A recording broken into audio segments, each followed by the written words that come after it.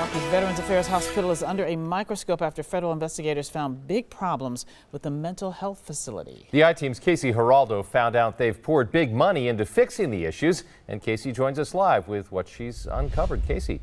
That's right, George and Carol. The federal VA investigators went to Zablocki Mental Health Unit to check on complaints dating back to 2015. Last summer, they heard even more concerns from Senators Tammy Baldwin and Ron Johnson. It's where veterans go to focus on their health and well-being.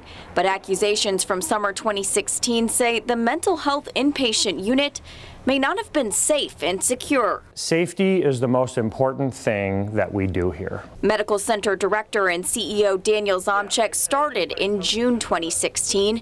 He says he learned of the issues then. According to this report from the Federal Veterans Affairs Office of Inspector General, the facility allowed banned items into the unit, didn't have enough staff, including lack of a psychiatrist in the mental health unit. This report says staff were recording rounds on patients that never even happened. In August 2016, investigators were let into the mental health unit, but were never asked who they were. That was my holy cow moment. We needed to make sure that we take care of the safety and security of that building.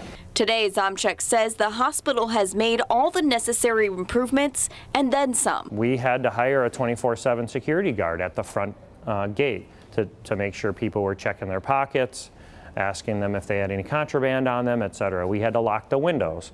We decided to put screech alarms on all of the external doors. Installed over 70 additional cameras. He says the facility has changed management and added 7 staff members so patients know staff are around. And he says a psychiatrist now works in the building. Zablocki says in addition to the more than $1 million the facility spent on upgrades, he's also brought in external reviewers to continue making improvements there. The hospital does have until November to correct all those issues. George and Carol. Casey, thank you very much.